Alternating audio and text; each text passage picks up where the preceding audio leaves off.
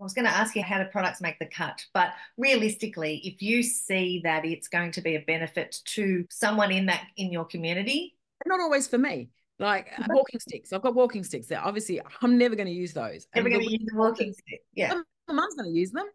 Yeah. So I just look at all products and think, is that useful to someone in my community? Mm. And then if I can put it on our shop, I will.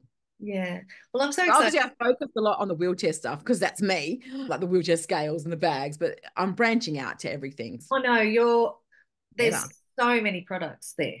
And honestly, people will go and have a look and you'll just go, oh, and, Yeah, oh, I didn't realize there was this. And I hope that that opens it up to people as well, that they didn't even realize that this invention's out there, which I think is really good to hear that, you can be a part of that as well. Because who else better yeah. to design something? That's right. Those bags are designed by Andrew. He's in the UK and he's in a wheelchair, so he knows. Yeah. And he's actually just created a wheelchair that I'm just ordered as well. And that wheelchair's designed by someone in a wheelchair who knows how to use them.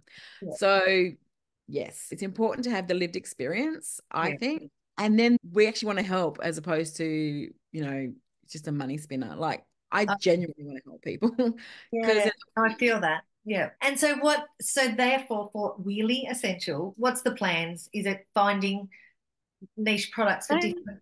yeah, is still keep growing, finding more products, and then I'm moving more into the development too. That's Yeah. exciting.